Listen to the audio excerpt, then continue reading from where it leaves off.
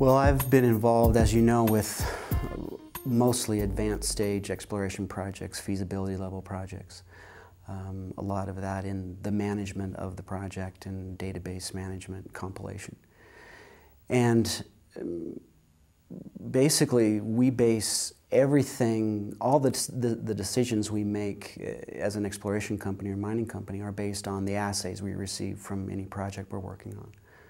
And so not having a third-party check on your assays is taking a lot for granted that the lab is actually doing a good job with their own internal quality control systems. And I've seen cases where the internal control systems are working just fine, but the project-specific quality control samples have come back out of tolerance or out of the acceptable limits. So without a third-party check, you really can't say or can't give a quality measure to your assay database.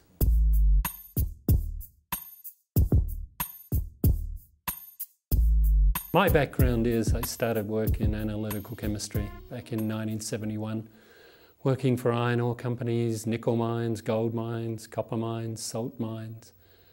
And I've managed laboratories from 50 people up to 800 people. And that's why I'm enthused if we're getting to a stage where we're going to be looking at in-house quality control data, because I think it's a far better reflection of what a routine analytical laboratory can do.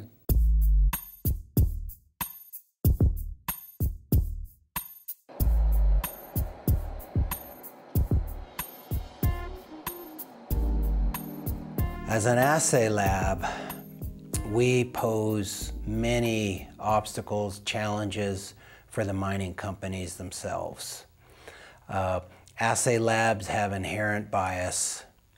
Not only that, it's a bias that's in a state of flux because you constantly have changing labor pool within each lab.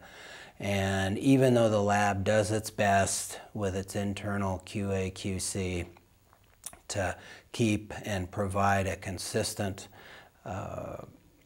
quality of results and a consistent concentration of results, maybe it's, if you figure that every lab has a bias, to at least be able to provide a consistent bias.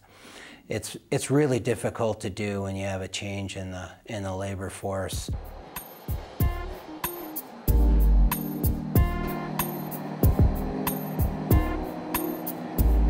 A laboratory is a people business. We have very expensive equipment, but it's managed by people. Part of our job then is to manage those people to get reproducibility, to get accuracy, and that takes quite a bit of talent. There's people who believe that it's a black box and you just throw your samples in and the results come out.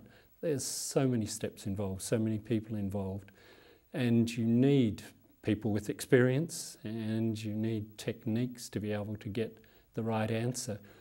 The major problem is transitioning from a sample you receive to where you get the end result, and the end result needs to be the actual sample you started with. There's so many steps involved in there where you have to check that that in fact happens. With assays, there's, it's not always a right number or a wrong number. It's a number, but what level of confidence do you have with that number? And it's the level of confidence that we're always trying to optimise.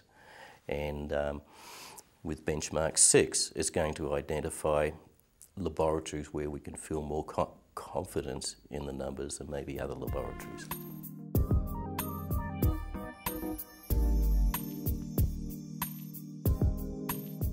Another complication is the increasing variety and sophistication of instrumentation and procedures at laboratories.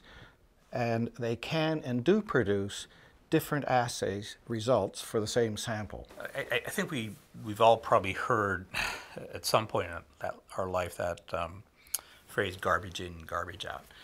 And it's never been truer in the modern world, where a lot of important calculations are done with computers. Someone hands you CD or a USB stick with a data file on it. You can plug that into a piece of software that starts calculating resource tonnages and grades, and you can do economic calculations off of that. But it's all nonsense if the data were wrong at the beginning.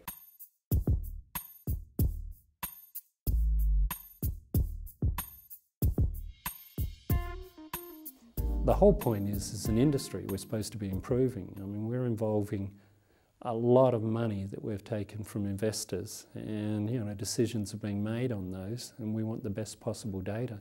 So as an industry, as it gets harder to raise money, I think you need to raise the confidence level, and I think we can do that with having experts advising on quality control, because that gives you a snapshot of what's happening in a laboratory.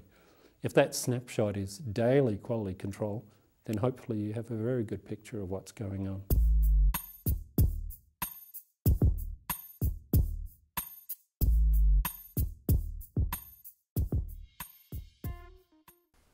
As a geologist, I want to make sure that the assay results are reliable and not tarnished in any extent.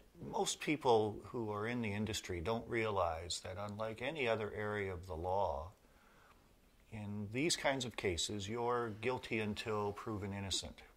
And we all find that kind of hard to understand. We see TV shows and the right to remain silent.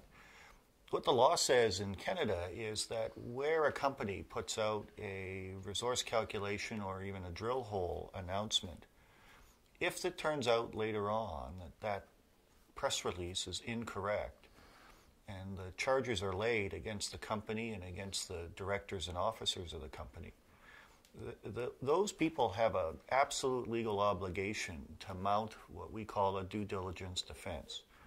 And if they can't show, as we were able to show in John's case, that they took all reasonable precautions and reasonable measures to ensure that that press release was accurate, then they're going to be convicted, and upon conviction, there's a chance they could end up in jail.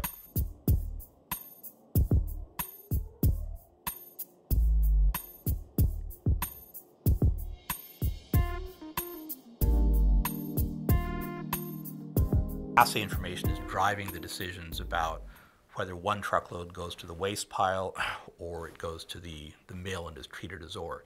And in a single truckload of rock from a gold mine, if that truck is misclassified, that's a mistake that can easily run into the tens of thousands of dollars.